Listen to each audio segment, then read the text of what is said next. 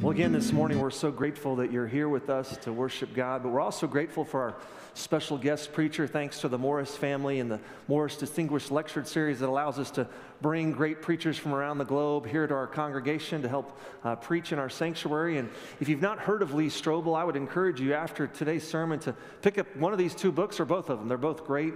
Lee Strobel's Case for Christ. Lee Strobel, of course, was a award-winning journalist for the Chicago Tribune, and his wife came to faith in Christ, and so he decided he was going to investigate the claims of Christianity, really with the intention of disproving them. But as he did the research, as he studied, in fact, there's a wonderful movie called Case for Christ. If you haven't seen it, you can download it online now today. But if you watch the movie, you'll see that it was in investigating the claims of Christ and investigating the claims of the resurrection and the corroborating evidence that is all there, he realized that this is in fact true. And so he gave his life to Christ, and it forever changed him. He left journalism, began to work at Willow Creek Church in Chicago. Then he made his way eventually to California to work with Rick Warren at Saddleback Church, and most recently he's been in Houston. And most recently he's finished this book, The Case for Heaven. After a near-death experience he had, he wanted to investigate those who have had near-death experiences. So again, I would encourage you, if you haven't already, to pick up these two books, wonderful books to read and encourage you in your faith, but also to give to a friend or a family member or a coworker who might have questions about faith. These books help answer many of those questions. So if you would please join me in thanking God for Lee Strobel this morning, and welcome here to our sanctuary.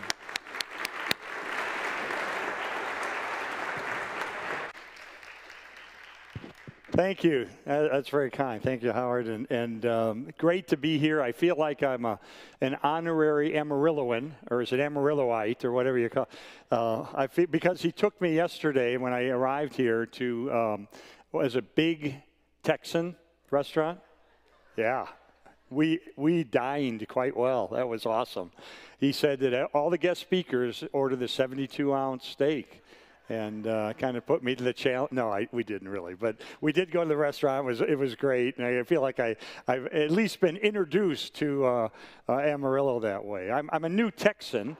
We moved down to Houston, Texas not long ago because two of my grandchildren are down there. My daughter and her husband live there, and so they live right around the corner, and they become total Texans.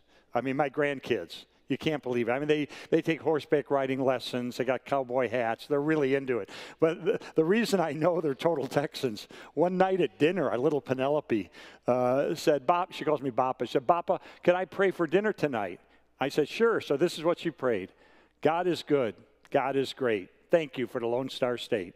So clearly a total Texan now. And so I'm from Chicago. What do I know about Texas? Very little. So I had to go on Amazon. I bought a book called How to Talk Texan. There's a book. You can learn how to talk Texan. I bought it. I read it. I studied it. And I learned a bunch of things. First thing I learned, the difference between y'all and all y'all. That all y'all's plural. And you think about it, it makes total sense, but I'm from Chicago. We don't think about those things. So I learned that. But the thing I learned that I like the most about talking Texan is that in Texas, I found out, you can say thank you to someone, or you can say, appreciate you. I just love that. I think that is so cool. Appreciate you. And that's what I want to say to you, to all y'all, is what I want to say.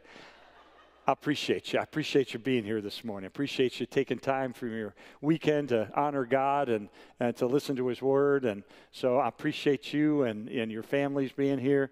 It's such a great church. I've had a wonderful time learning about the various ministries here at this great church and impacting the community in wonderful ways.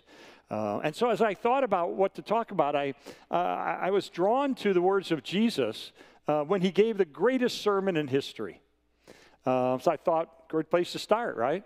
And at one point, he talks about, I believe, what he would like to see in all followers of his. In other words, he's looking out at this group of people 2,000 years ago. But I really suspect by extension, he's kind of looking down through history, and he's looking at us today. And this is what he said in Matthew chapter 5, verses 13 through 16. He said, you are the salt of the earth. But if the salt loses its saltiness, How can it be made salty again? No longer good for anything except to be thrown out and trampled underfoot. But you're the light of the world. A city on a hill cannot be hidden. Neither do people light a lamp and put it under a bowl. Instead, they put it on its stand, and it gives light to everyone in the room. In the same way, let your light shine among others, that they may see your good deeds and praise your Father in heaven. What did Jesus mean by these metaphors of salt and light? I think by salt, he was saying, look, if you're going to be a follower of mine, live lives that are like salt, that make people thirst for God, that preserve the moral order that I've created for this world. I want you to live lives that are like light, that shine my message of hope and grace and love and redemption and eternal life, that shine that message into dark areas of despair.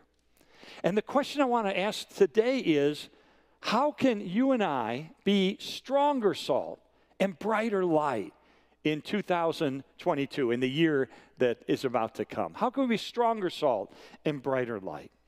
Well, a buddy of mine, Mark Middleberg, and I decided to write a book about this, and we thought long and hard about the title of the book. And we decided to title it The Unexpected Adventure. Because we really believe if you're motivated to engage with people in spiritual conversations, if you make yourself available to do that, if you're prepared to do that, then you never know what's going to happen. Could start out an average and routine day, but God might open up an opportunity to have a spiritual conversation that could change someone's life and change their eternal destination. It's an unexpected adventure, and it is unexpected. Sometimes it unfolds in ways you never could have foreseen. For instance, Mark and I were down south speaking at a conference, and the next day we had to fly home. So we had to get some breakfast. We saw one of these Cracker Barrel restaurants. You got those here, right? I'd never been to one, but he said, let's do it. I said, great. So we noticed they have rocking chairs on the front porch where people sit waiting for tables and people watch and things like that. So in order for us to get to the front door, we had to walk in front of two people in rocking chairs. First one was a young woman, about 18 years old, dark hair, dark eyes, young man next to her, about the same age. So we got to walk in front of them to get to the door. That's not a big deal, right? So we're walking along, and just as I step in front of this young woman, I hear her say, "What's a deist?" And I thought, I just wrote a book about that. So I turned on my heel, I looked her in the eye, I said, young lady, a deist is someone who believes that God created the universe, and then he walked away. I said a deist is someone who believes that God sort of wound up the universe like a giant clock, and he's just letting it tick down. A deist believes that God is distant and disinterested in us. But I said, that's not what the evidence shows. They began to give her evidence for God's involvement with the cosmos, God's involvement with humankind. Started talking about the evidence of science, of cosmology and physics and biochemistry. I'm just starting to lay all these facts and all this stuff on her. And she's looking at me, and her eyes are getting bigger and bigger. And I'm on a roll now. You can't stop me. Talk about Jesus entering into human history. I talked about the incarnation. I talked about his miracles. I talked about his death. I started to give her the evidence that Jesus rose from the dead. And she's looking at me, and her eyes are getting bigger and bigger. And I turned to my friend. I said, can you believe this? I happened to walk in front of her. She said, what's a deist? My friend said, Lee. She said, buenos dias.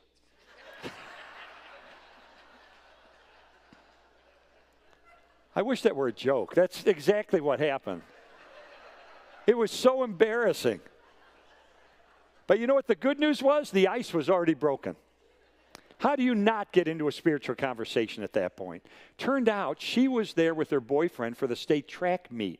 And they took us back to the hotel where the coach was and all the athletes, and we got to talk about Jesus for about 45 minutes. So it turned out all right, but it was an unexpected adventure. Friends, this is where the action is in the Christian life. This is where the excitement is in the Christian life. This is when our worship takes on a whole new dimension because we're worshiping the God of the second chance who loves our lost friends more than we do. It's when our Bible study takes on a whole new dimension because we're not just looking for, abstract theological truths. We're looking for something that might help us reach a friend with the gospel. It's when our prayer life takes on a whole new dimension because we're praying, God, I'm nervous, I'm scared. Give me the courage to have a conversation with someone. It's when our dependence on God is at its greatest because we know that apart from the work of the Holy Spirit, there's nothing we could do in and of ourselves to lead anybody to faith. So this is where the action is in the Christian life. How do we become stronger salt and brighter light so we can have these unexpected adventures. Well, I started to think about this, and I thought, well, wait a minute. What if Jesus physically lived in my house? And I were able to observe him over time and watch how he interacted with the neighbors and how he went to the grocery store and talked to the cashier and stuff like that. And so I studied the life of the Master, and I just learned so much. And I just want to share a few things that I think we could all pick up on to have these unexpected adventures by being stronger salt and brighter light. The first thing I learned in studying Jesus' life is that before talking to his neighbors about their heavenly Father, he would talk to his heavenly Father about his neighbors. He would pray, right? Of course he'd pray. Before he embarked on anything of significance, he would bring it to the Father in prayer. In fact, have you ever thought about the fact that Jesus' prayers for spiritually lost people continued right up until his final gasps on the cross? When you read the New Testament in the original Greek in which it's written, one of the things you notice is the imperfect tense of the Greek suggests that Jesus didn't just say it once, but he kept repeating it during the torture of the crucifixion. I believe while the nails were being driven through his feet, while the nails were being driven through his hands, he kept praying, he kept repeating, Father, forgive them, Father, forgive them, Father, forgive them, for they know not what they do. Jesus' prayers for people so spiritually depraved that they were torturing to death the Son of God continued right up until his final gasps on the cross. And as the famous British pastor John Stott said, in light of that, how can we justify not praying consistently and fervently and expectantly toward spiritually lost people in our lives? Now, I know theologically that my prayers can't force someone against their will to get on their knees and receive Christ. I get that. But you know what? I'm just naive enough to believe the words of James when he said the prayers of righteous people make a difference, because I've seen it. I've seen it against all odds. I've seen it. I remember once at our church in Chicago, we were baptizing hundreds of new believers that day, and we explained the gospel and what it was about, and we invited them to come on the platform to be baptized. And if they wanted to bring maybe the person to lead them to the Lord or a spouse, fine. So this woman I didn't know, maybe 60, 65 years old, by that I mean young, because I'm going to be 70 in a couple weeks. So, young woman, 65, comes up to me to be baptized. And there's a man with her. And he's a tough-looking bird. I mean, he's like a construction worker type. Probably didn't even use a hammer, just a fist to nail stuff. You know what I mean? Just a tough-looking guy. Anyway, I turned to her. I said, "You're here to be baptized." She said, "Yes, I am." I said, "Have you received Jesus as your Lord and Savior?" She said, "With all my heart." So I said, "Great." Now, I was just about to baptize her, and I didn't usually do this, but I felt prompted. I believe, by God. I turned to the man. I said, "Well, excuse me, sir, are you her husband?" So, "Well, yes, I am." I said, "Have you received Jesus as your Lord and Savior?" And he glared at me, and his face kind of screwed up, and I thought he was going to hit me. And then he burst into tears. In front of thousands of people, he's weeping and sobbing, and he said, "No, I haven't, but I want to right now." I go, "Time out. Can we do this?" Okay, great. So this guy in front of thousands of people repents of his sin, receives forgiveness through Christ, and I baptize him and his wife together. So afterwards, I'm walking down off the platform, and this other woman I didn't know comes running over to me. She's weeping. She's sobbing. She throws her arms around my neck, and all she could say is, 9 years, 9 years. I said, "Who are you, and what do you mean 9 years?" She said, "That's my brother, who you just led to the Lord and baptized. I have been praying for that man for 9 long years. And for 9 years, I haven't seen one glimmer of interest in God, but look what God did today." And you know what my first thought was? There was a woman who was glad she didn't stop praying in year 8. Let me ask you a question. Who have you stopped praying for?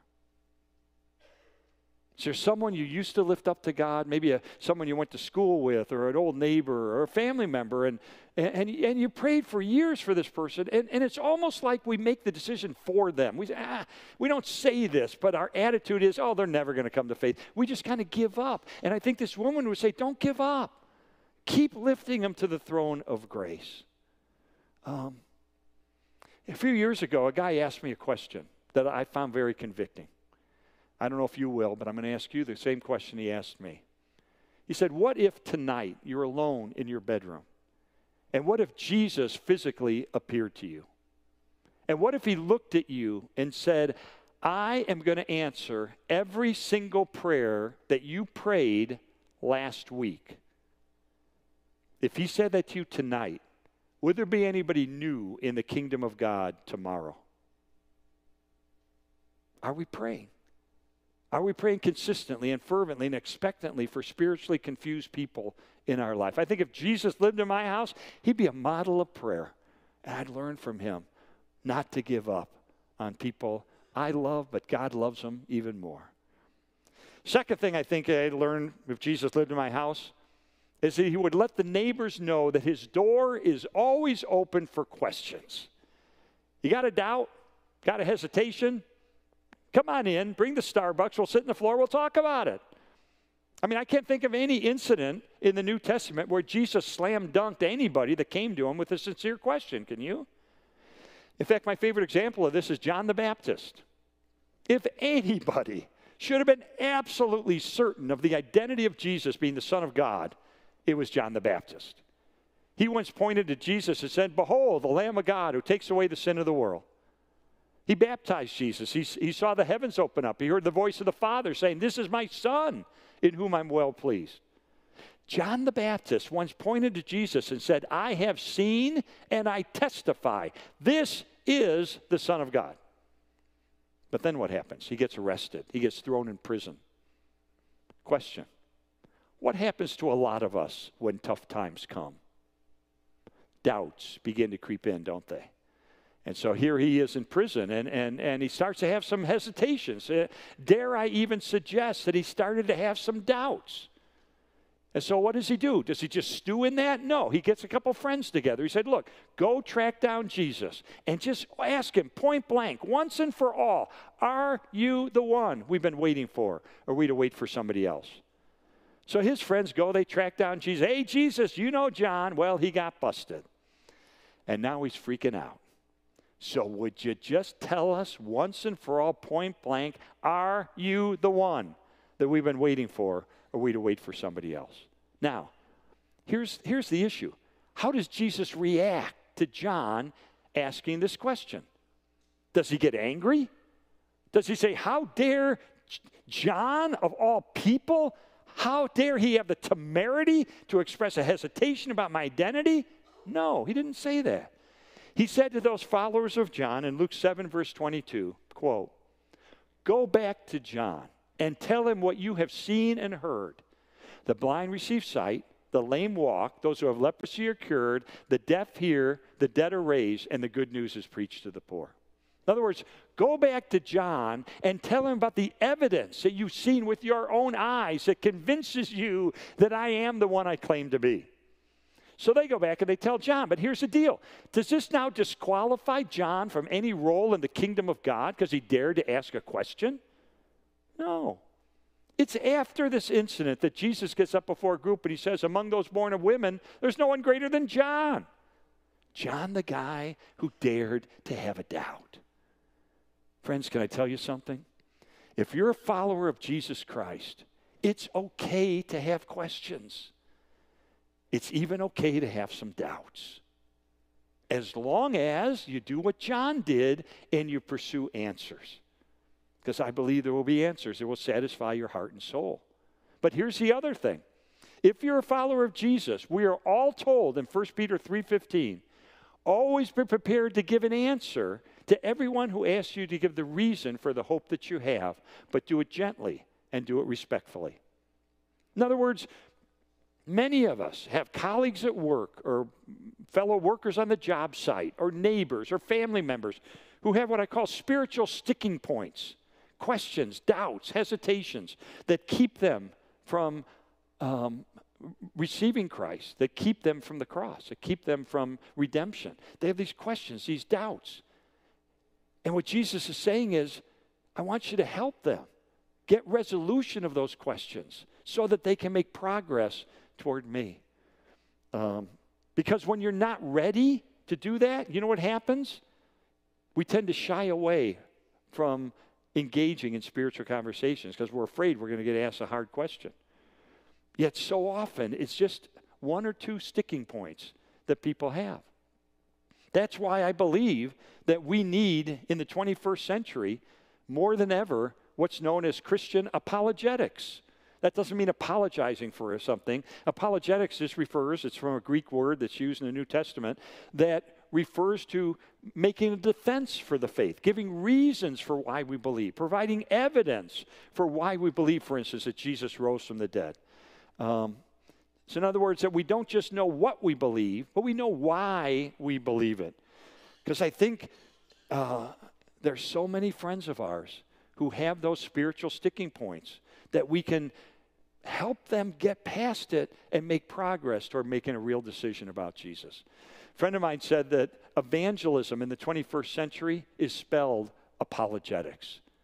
It's increasingly necessary because we live in an increasingly skeptical and even often hostile world. We need to be ready to give reasons for the hope that we have. And the good news is we have a credible faith.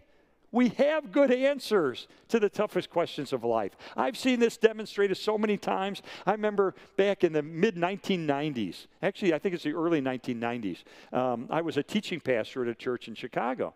And a friend of mine from my days when I was an atheist was one of the most prominent atheists in America. He was the national spokesman for American Atheists Incorporated.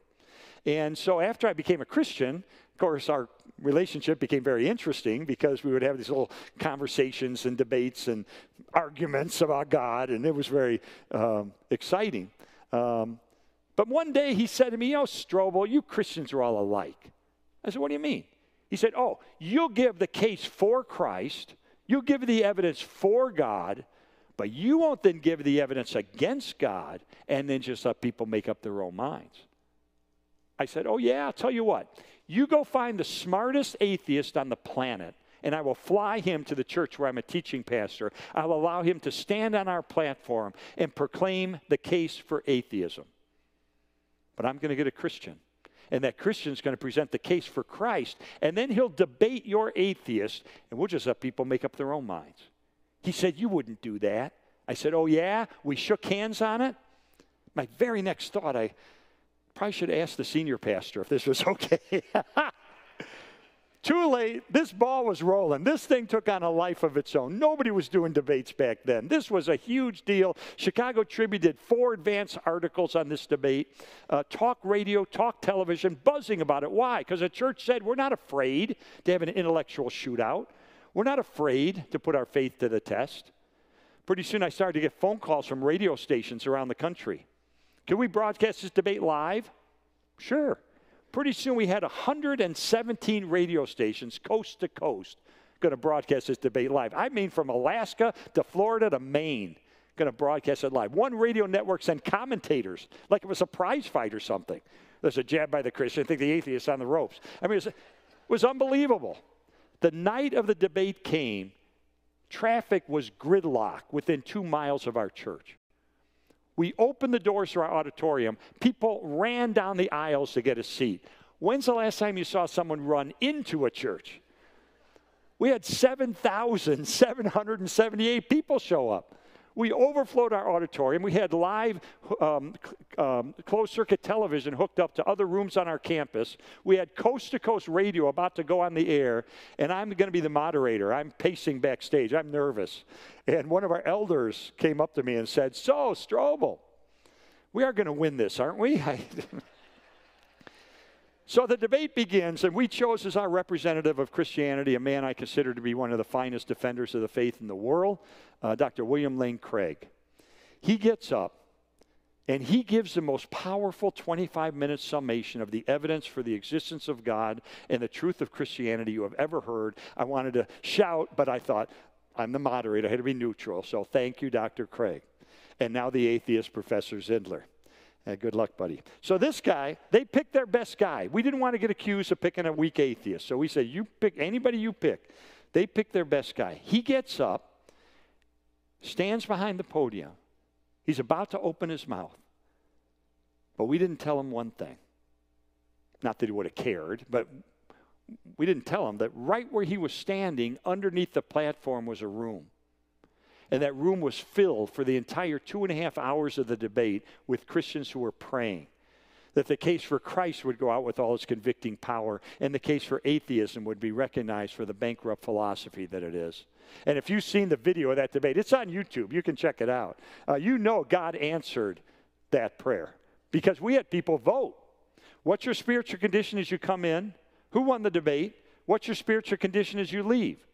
Initially, we just took the ballots of the people who came in as skeptics, as agnostics, as atheists, as non-believers. Just among that group, having heard the case for Christ and the case for atheism, 84% said the case for Christ was by far the most compelling, and 47 people walked in as confirmed atheists, heard both sides, and walked out as followers of Jesus Christ.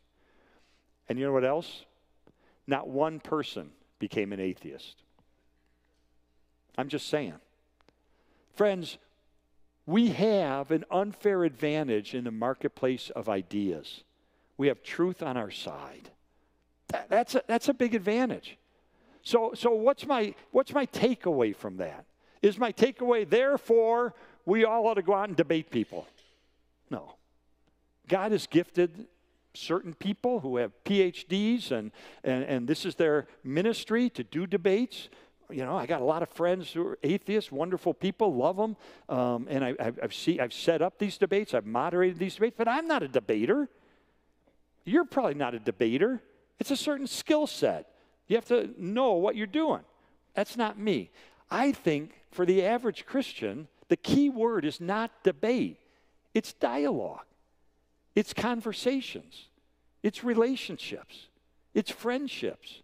It's having a friendship with someone who may be far from God, and yet we have a safe place in that relationship where they can express what they believe and why they believe it. They ask you what you believe and why you believe it, and you have a conversation. You have a friendship where we ask more questions than we give answers. It's where we don't force feed stuff, but we listen more than we are trying to dominate the conversation. It's where we validate people as being made in the image of God, that are valuable to God, that are loved by God. Atheists are not our enemies. God loves them. I love them. And so I want to have a relationship. I want to have a friendship where we can be honest with each other and each talk about why we believe what we believe. And sometimes in the midst of that, they may ask you a question and you have no idea how to answer it. And that's okay. You know what you say in those cases? That's a great question. I don't know how to answer it. But why don't we find an answer together? And there's so many good resources out there. You can agree to read a book together that deals with that specific question. But I think if Jesus lived in my house, the door would always be open. Come on in, sit on the floor, let's talk about it. Number 3, I think if Jesus lived in my house, he wouldn't just share his faith, he would show his faith. In other words, talk is cheap. Jesus did not just talk about loving the world, but he showed that love how? By becoming a servant. He served the blind by restoring their sight. He served those with leprosy by restoring their health. And in the greatest act of servanthood in the history of the universe, he went to the cross to pay for the sins of many. And friends, when we sacrifice in serving others as Jesus would, it opens hearts to the gospel that are otherwise impervious to the gospel. You know, earlier I quoted Matthew 5:16. Let your light shine among others that they may see your good deeds and praise your Father in heaven. The word good there, in the Greek, when it talks about good deeds, does not simply mean good deeds as opposed to bad deeds. There's another nuance, there's another connotation to that these would be attractive and winsome deeds. So what Jesus is really saying is, I want you to serve other people in a winsome and an attractive way that causes their eyes to drift heavenward toward your heavenly Father who motivates you against the grain of this me-first world to put someone else's needs ahead of our own. And when we do that, that cracks open hearts that have been hardened against the gospel. So I believe if Jesus lived in my house, he would kind of have a personal compassion radar that he would be scanning the neighborhood with. Kind of beep, beep, beep, just looking around. How can I serve? How can I reach out to other people? And we can do that. We can have that kind of compassion radar as we walk through life, as we are in our neighborhood and so forth, or at work. We can have a compassion. We can look for opportunities. You know, there may be a widow who lives down the block. And if you would go grocery shopping for her once a week, that would be such a blessing. Or there may be a kid down the block and he put a basketball hoop on his driveway, but he doesn't have anybody to shoot baskets with. Hey, why don't you? I'll shoot baskets with you. Or maybe there's a single mom who's got 2 kids and her life is so busy. She's working 2 jobs, got 2 kids, life is hard. And what if you went to her and said, hey, what if my spouse and I babysat your 2 kids for the next 4 Friday nights, just so you can have some time to yourself? I mean, what a blessing that would be. So I believe if Jesus lived in my house, he'd be looking with his compassion radar for those kind of opportunities. But you know what? We can do that too. Finally, I think one last thing, if Jesus lived in my house, is kind of related to that point, is that above all, Jesus would be authentic in the way in which he related to the neighbors. He'd be authentic. In other words, he wouldn't just communicate the gospel, he would embody the gospel. There would be a consistency between his beliefs and his behavior, between his character and his creed. And the real question is, what do your neighbors see in you? What do they see in me? Because I can almost guarantee you something. If your neighbor knows that you are a Christian, if your neighbor knows that you attend this great church or another church in this community, if your neighbors knew that you were in church today, I can almost guarantee you they have their own radar scanning your life. You know what it's called? The hypocrisy radar. Beep, beep, beep. You know they're watching you, right? Are you aware of that? 24/7, they're watching you. What are they looking for? False piety. What are they looking for? Kind of a holier-than-thou attitude. What are they looking for? Someone who posts on a phony Christian happy face and pretends like everything's always great when we know it's not. What do they see? I got a letter a few years ago from a young woman who'd been poisoned against God and the church because the Christians she knew when she was growing up were inauthentic. They abused her. I'll just read her own words. This is what she wrote me in the letter. She said, Lee, 24-year-old nurse, Maggie, said, Lee, the Christianity I grew up with was so confusing to me, even as a child. People said one thing, but they did another. They appeared very spiritual in public, but in private, they were abusive. What they said and what they did never fit. There was such a discrepancy. So listen to this. I came to hate Christianity and did not want to be associated with a church. Friends, that is the power of inauthentic Christians to repel people from God. You know, Jesus used these metaphors of salt and light in a positive way. But the ugly truth is there are Christians who are like salt in a wound. There are Christians who are like headlights that glare on a highway that cause people to turn their head the other way. That's the ugly truth, and that's what happened to Maggie. But then guess what else happened? One day, she's reading the Chicago Tribune, and she sees an article about a debate that's coming up at a church between an atheist and a Christian, the debate we did. And she said, I want to go to that debate just to see the Christian humiliated. So she came to our debate. And of course, the Christian clearly won the debate. So now she's full of questions. And so she would write me letters because I was a moderator. So she'd write me questions, letters. She'd say, Dear Lee, here are my first 10 reasons I don't believe in God. Boom, boom, boom, boom. So I get her letters. I'd write her back. Dear Maggie, thank you so much. I'm so glad you're asking. These are great questions. I'm glad you're asking them. Let me see if I can help a little bit. And then I said, this is stupid. So I called her up. I said, Maggie, we're so glad you came to our debate. I'm so glad you're asking these questions, but I'm not sure this is the most efficient way to get answers. I said, we have groups in our church called spiritual discovery groups. They're for people like you who don't yet believe in God. Spiritual seekers, people confused spiritually or just don't know what to believe, that's fine. They're welcome into our groups. We have half a dozen of those and a Christian couple that leads the group. And if you join one of these groups, you can get your questions answered over time and make some friends. She said, that'd be great. So I got her into one of our groups. So let me read to you a letter she wrote after having been in that group for quite a while. Why? Because Jesus said to you and me, be salt and light. And sometimes we look at our world and we say, what do they want from us? How can I do that? What are they looking for from us? Well, Maggie expresses it so well in this letter. She said, Lee, when I came to church, into my small group, here's the first thing she needed. I needed gentleness. I needed to be able to ask any question. I needed to have my questions taken seriously. I needed to be treated with respect and validated.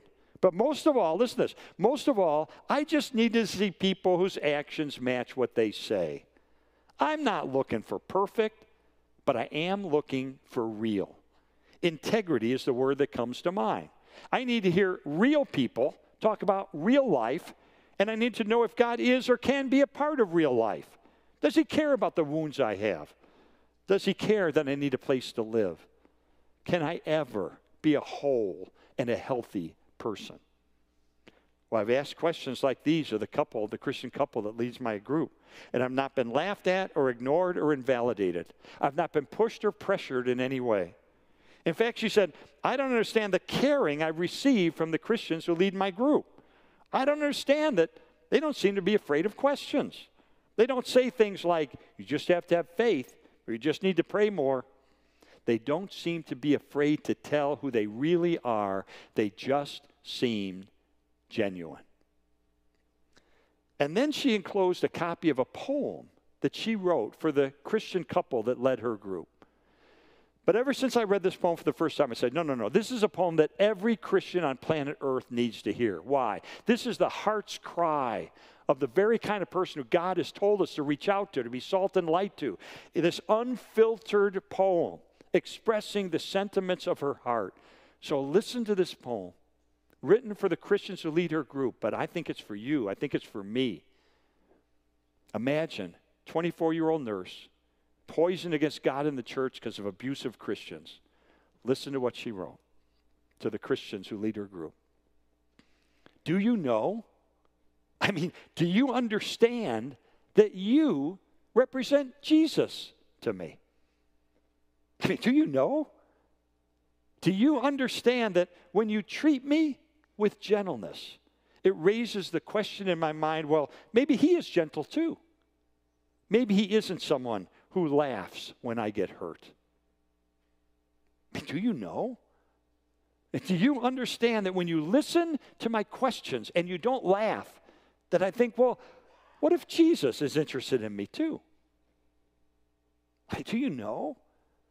Do you understand that when I hear you talk honestly about arguments and conflicts and scars from your past, that I think, well, maybe I am just a regular person instead of a bad, no good little girl who deserves abuse? If you care, then I think maybe he cares. And then there's this flame of hope that burns inside of me, and for a while, I'm afraid to breathe because it might go out. Do you know? Do you understand that your words are his words? That your face is his face to someone like me? Please, be who you say you are. Please, God, don't let this be another trick. Please, let it be real this time. Please. Do you know? Do you understand that you and you and you, that you represent Jesus to me? Well, I read that poem for the first time in my office at the church, and I cried. Because what flooded into my mind were not all the times I've been like Jesus to people. It's all the times that I haven't given a rip about the guy who lives a 9-iron shot from my house who's headed for hell. I said, this got to stop. So I called up Maggie. I said, Maggie, thank you for your letter and your poem. It means a lot to me. I found it very convicting, and I'd just like to know if I could get your permission to read it to the whole church this weekend. I think everybody should hear it. And she said, oh, Lee, haven't you heard? And my heart sunk. I thought, oh no, what's happened now? What inauthentic Christian has she met now that's repelled her again from God? I said, no, Maggie, I haven't heard. What happened? She said, no, it's a good thing. I said, what? She said, Lee, on Tuesday night, I gave my life to Jesus Christ. I said, Maggie, that's fantastic. That's wonderful. The party's probably still going on in heaven. That's fantastic. But, oh, my goodness, you were so far from God. You were running the other way. I got to know something, Maggie. What brought you to faith in Christ? What brought you across the line of faith? What 5 facts did you learn that convinced you that the resurrection of Jesus is an actual historical event? So it wasn't like that with me. I said, yeah. What 10 facts did you learn that convinced you that the Bible really is the Word of God? She said, it wasn't like that with me. I said, well, then what happened? What happened? And now she's kind of embarrassed. She kind of shrugged her shoulders over the phone. She said, well, Lee, I just met a whole bunch of people at church who were like Jesus to me. And I thought, what a lesson. What a lesson for someone like me that likes to pin somebody up against the wall. I'll give you 10 reasons for the resurrection. Don't like those, I'll give you 20 more. But keep in mind, she came to the debate. She heard the evidence for Christianity spelled out and defended by one of the greatest defenders of Christianity in the world. She heard it put to the test by an atheist. She heard the evidence. But what did God use to bring her across the line of faith?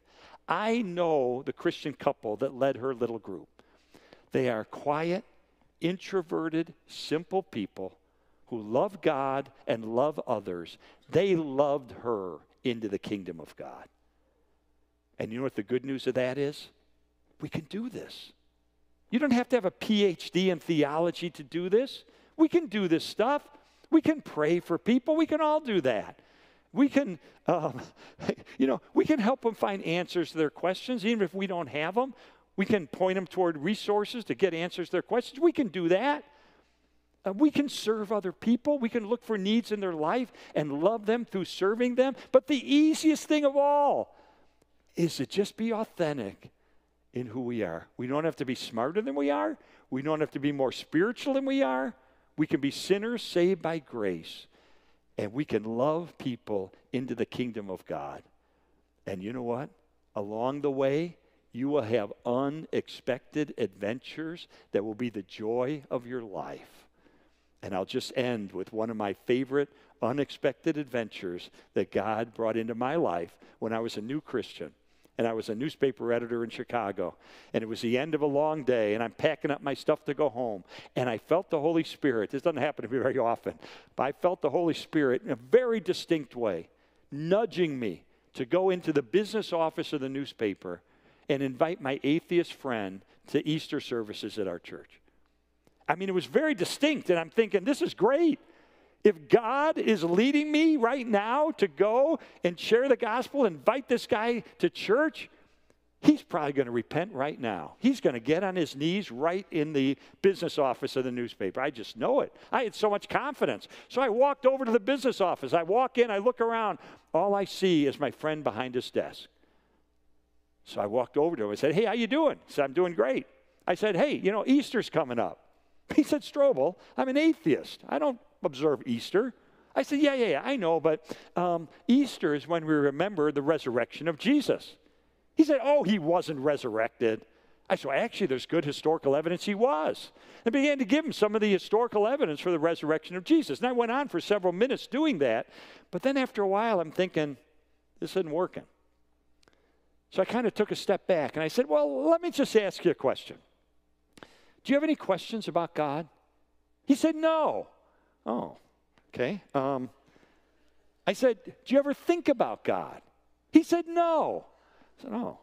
I said, oh, wait a minute. You love music, right? Oh, yeah, I love music. Well, we got great music at our church. Why don't you and your wife come with Leslie and me to church this Easter? I think you'll love the music. And he looked at me and he said, I don't want to go to your stupid church. Hey, no problem. Listen, you know where my office is. If you ever have a question, you know where I'm at. Okay, bye. And I walked out, and I'm thinking, what in the world was that all about? Why did I feel so distinctly led to go and talk about the evidence for the resurrection, share the gospel, and invite this guy to church? And he shut me down. And this bothered me for years because to this day, he's an atheist. But let me tell you the rest of the story. Several years later, by then I was a pastor at a church, and after I spoke on one Sunday morning, a guy came up to me I didn't know, and he said, "Could I shake your hand and thank you for the spiritual influence you've had on my life?" I said, "That's really nice, but who are you?" He said, "Let me tell you my story." He said, "A few years ago, I lost my job, and I didn't have any money in the bank. I thought I was going to lose my car. I thought I was going to lose my house. I needed a paycheck for a while to get by. So I called a friend of mine that ran a newspaper. I said, "Do you have any odd jobs I can do to earn a buck?" And the guy said, "Well, can you tile floors?" I thought, "Yeah, I've tiled my bathroom. I can tile floors." And the guy said, "Well, we need some tile installed and repaired at the newspaper. If you can do that for a while, we can pay you." So I said, "Great." He said, "I went to work at the newspaper." He said, "One day, not long before Easter, I was in the business office of the newspaper. But I was on my hands and knees working on some tile on the floor behind this big desk, and you walked in, and I didn't even think you knew I was there. And you start talking to this guy about God, and you start talking about the resurrection of Jesus, and you start inviting him to church, and this guy was shutting you down. But I'm on my hands and knees working on this tile, listening to all this stuff, and I'm thinking, I need God. I need to go to church. As soon as you left, I called my wife. I said, "We're going to church this Easter." She said, "What?" I said, "Yeah." She said, "We came to church at Easter. I came to faith. My wife came to faith. Our teenage son came to faith. And I just wanted to thank you." And I thought, here's a new form of evangelism, ricochet evangelism. You share your faith. It bounces off a hard heart. You don't know where it's going to go. That's the unexpected adventure of the Christian life. You don't want to miss this. We can't do this in heaven. This is our one opportunity to be strong salt and bright light and allow God to take us on a series of unexpected adventures that'll be the joy of our lives. So let me pray for us in that endeavor. Father, thank you for this great church. Thank you for its great leadership. Thank you for these wonderful people who are here today. And I pray that you would use us as strong salt and bright light in this coming year, 2022. May this be the year of evangelism for us. May it be a year in which we take spiritual risks to get into conversations, to build friendships with others who don't know you. And we will trust that you will take us on unexpected adventures through which you will be glorified and people will come to faith in you through your Son, Jesus Christ, in whose name we pray. And all God's people said, amen. God bless. I was going to say y'all. God bless all y'all. Yes, amen.